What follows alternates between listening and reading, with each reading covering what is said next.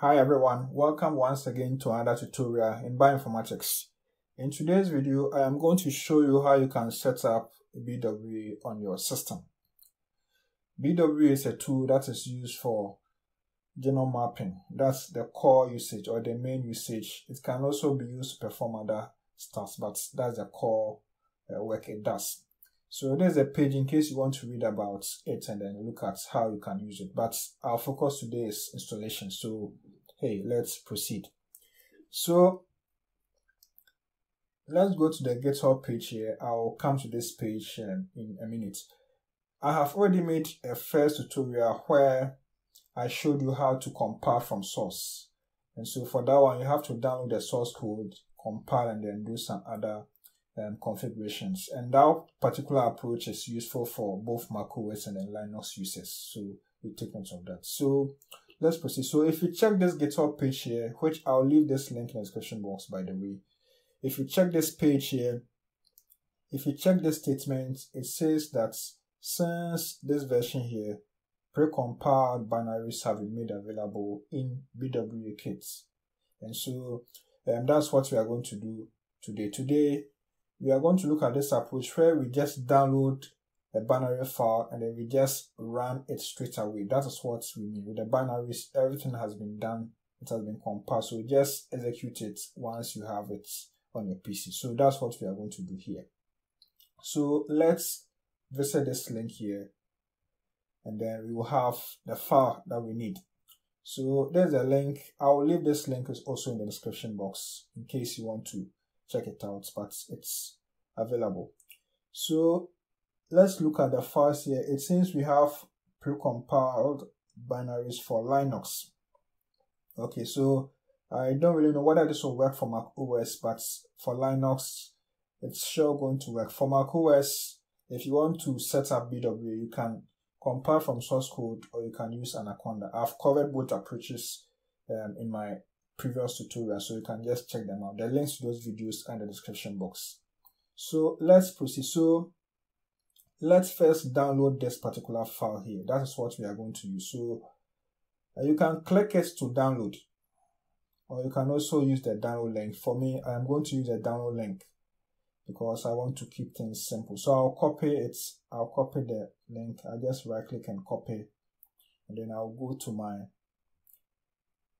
command line.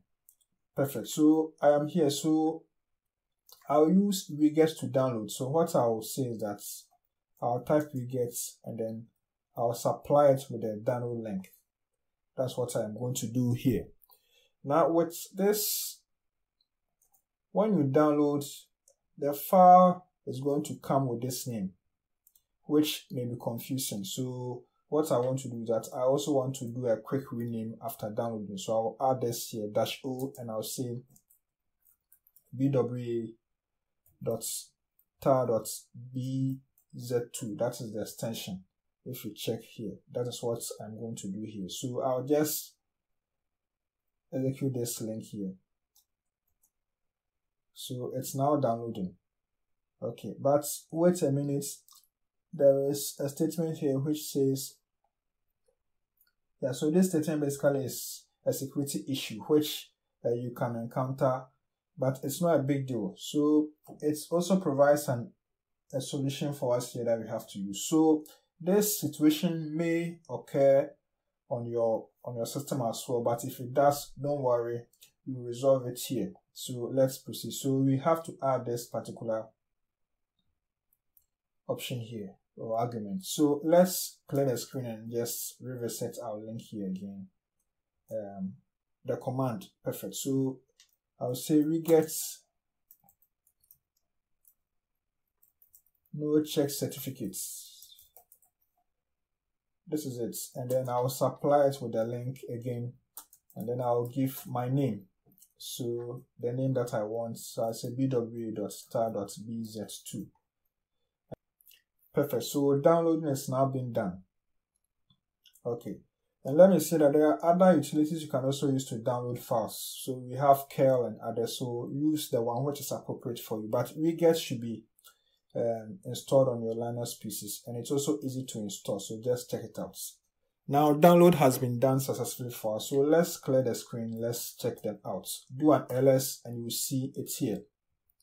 Perfect. We are now going to extract the contents. We are going to extract the contents of this particular file here. So we use the tar utility. So tar x f, and then I specify the file like this, and then I run it. Perfect. So extraction is being done for us. So we are good to go. Let's check it out. It's done. Do an ls and you see a directory here. So this is what we need. So do an ls to that directory. Perfect. And you will see the BWA binary here. So this is what we need. But you should also look at this one. So there are other files here as well. They all perform different functions. So if you want to keep them, that's fine. But our focus is BWA. So let's proceed. So once you have it this way, you can just run it. So to run it, just say bwa.kit. And then it's done nicely for us. Okay, so let's clear the screen. So with this current situation, with this current setup here, anytime you want to run BWA, you have to specify the path to it, like the one we did here. And this approach can be problematic if you are in different directories. So we are going to look at a better way of running BWA without having to specify the full paths. So what we want to do at the end of the day is that we want to use this. We want to just type BWA, and then when we execute, we should get an output. But with our current setup, we are going to have this error, and that is what we are going to resolve now. So what we are going to do is that with this particular setup we have, it's impossible to run it this way. So we are going to modify our .bashrc file. Okay, and then we are going to add a path to it, and then we can use that to run BWA. There are other ways to do that, but we just want to make it permanent. So we are going to do that right away. So first of all, it's also advisable to organize your installations. So first of all, we are going to create a directory called apps, and then we are going to move the BWA kit directory. So let's do an ls. We are going to move this into that directory just to organize and keep them from other files we have. So we say mv-v apps bwa.kit. Don't worry, we just keep it this way. So you can move and rename as well, but let's keep it this way so that we don't end up getting confused. So let's move it. Let's check. Okay, I think I made an error here. Let me just correct it. With the moving, we need to specify a source and a destination, but what I did was to just specify only the destination. So let's just correct the mistake here. So things are fine. So we say mv-v bwa.kit. This is what we are moving. And then we specify the destination, which is apps. Perfect. So now we have our source and we have our destination. So we are good to go. Perfect. So now do an ls in apps and you see the directory here. Now let's just continue. So we are now going to set a path to this particular file here. So that's what we are going. So we need to get a full path at the moment. So because some of my viewers may be beginners, I'll just first cd to it. Cd apps bwa.kit, and then I'll get a full path. So the full path is pwd. That's what I'll do to get a full path. So there's the path I need. This is what I need to set up my system. Perfect. So let's clear the screen and then just continue. Okay, perfect. So now I am going to modify my .bashrc file. That's what I'm going to do now. So let me just cd. Yeah, let me cd and then just, so once you do a cd, you go back to the home directory. So I'll just cd as I've done here. Let me just make it nicer. So it's not perfect. So now I'm going to modify the .bashrc file, and then I'll put the path there, and it will be permanent for us. So that is what we are going to do now. And so first of all, I'll just make a backup of the .bashrc file. So I'll say cp.bashrc, and then I'll just say bashrc.back. It's just a backup so that in case anything happens, I can just use that file to restore. So now I'm going to edit the .bashrc file now and then add a path to BWA. So that's what I'm going to. So I'll say nano. I am using nano, but you can also use VI. This is also another text editor. So any text editor should be fine for you. So any of them should be fine. But I prefer to use nano, so I'll just use that. So nano.bashrc. The .bashrc is a hidden file. That is why we are using the dots here. Perfect. So I'll just move down and then I'll get it there. So what I'm going to do, I'm going to use a similar command like this here to export the paths. But then I'm also going to include the path to BWA, and that is what we copied. So I'll say export path equals $path. I'm using $path because I still want to have access to all those exports I've done, to all the paths I have on my system currently. So I include them as well. So it's more like I am adding up.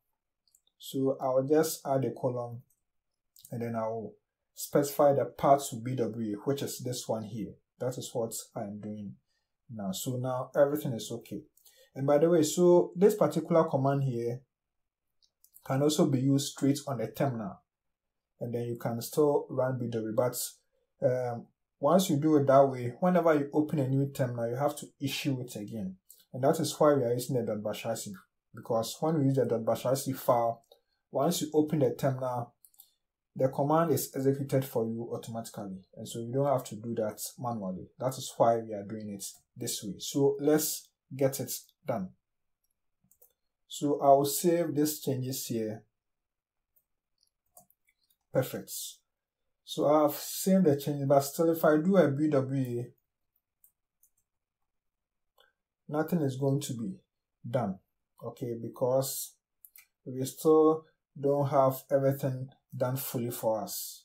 So there are two approaches you can use. You can open a new terminal and type BWA, and that will also be done for you. So it's done nicely for us. Or if you are still in that same terminal here, you can just say source.bashrc. But I usually prefer that you open a new terminal. Okay, that's what I recommend you do. So open a new terminal and then just test there. The reason why I recommend this one is that if you open a new terminal and there's something wrong, you can still come back to the old terminal which is still opened and then just reverse it. Okay, so if you're a beginner, just use this approach first. Open a new terminal to test and make sure everything is okay. But if you are an advanced user, then you can still use this other approach as well, which works for some systems. So I'll just use this source.bashrc, and then that is also done. So once I type BWA, it should be done nicely for us. So this is another way to also do it. So these are two approaches you can use to set up the path for BWA. Perfect. So let's clear the screen, do an ls, and then continue. So now we can remove the bashrc.back, this backup file. We can remove it and also remove this one here, just to save space, because we don't need them anyway. We are done. So I'll remove them. rm-i bashrc.back. Yes, I'm using -i so that Linux will prompt me to confirm. So I'll just type y to remove. I'll do the same for the downloaded file here, this one here. Confirm and then just do it this way. You should be careful with the rm command because it's a point of no return. Once you use this command to remove a file, you can't recover the file again. So just be careful. And that is why I use a -I, so that I get another level of confirmation and then I can finally remove them. So that's it. So that's it for this tutorial. If you also want to check out how to install BWA using Anaconda or compile from source code, you can just watch these tutorials right here. So thanks for watching, and I'll see you in the next session. Goodbye.